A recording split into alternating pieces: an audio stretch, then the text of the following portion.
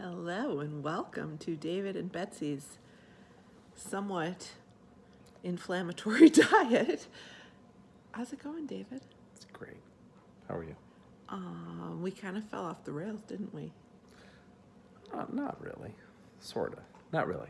So this past weekend, so you know, because we posted a video last week on Wednesday and now it's Sunday, that we're getting kind of back on track. But then Friday at 3:30 a.m. we got up and we caught a plane to Boston.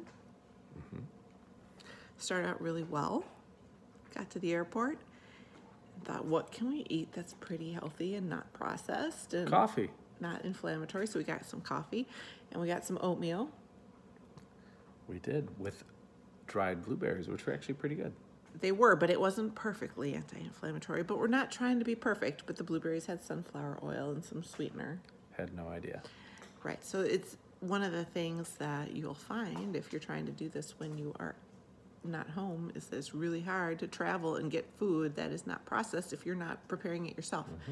So we started out really well with that oatmeal, and then we arrived in Boston and we were starving, so we ate. Well, I found a coffee shop You did? that had really good oatmeal, apparently. That's not what we had. But I didn't get the oatmeal. We had a yogurt parfait. Oh, that was pretty good, though. It was good. It was plain yogurt. Oh, it wasn't pretty good. It was good. It Had very fresh bland. berries, and it had homemade granola that was heavily sweetened.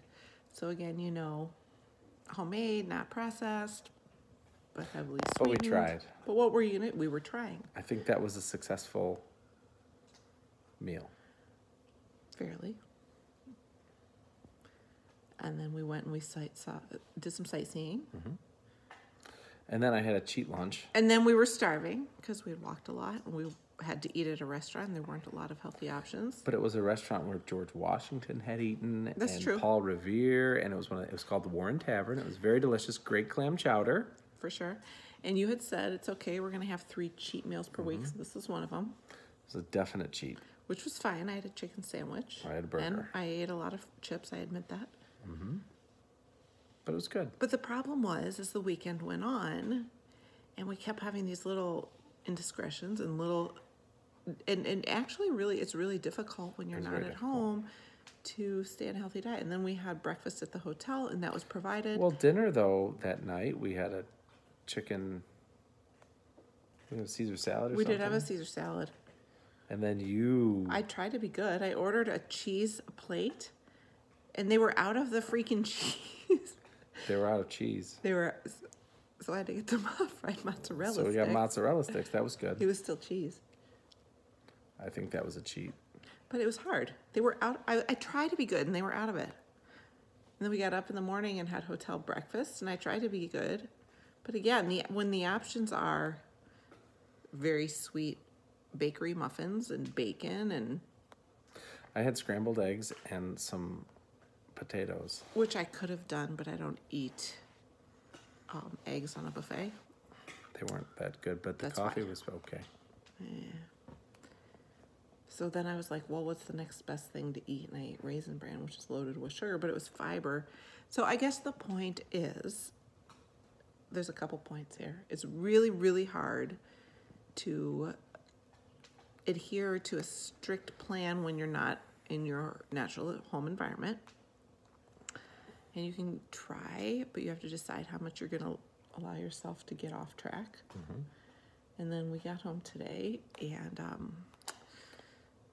we haven't had much sleep because we've been getting up at 3, 4-ish in the morning for a few days.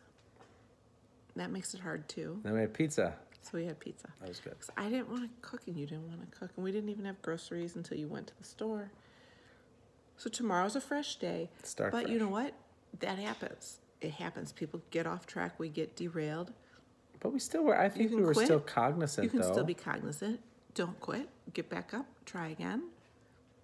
If you started off the new year really well and now it's 5 days in and you're already slipping a little bit, Más o menos. it's okay.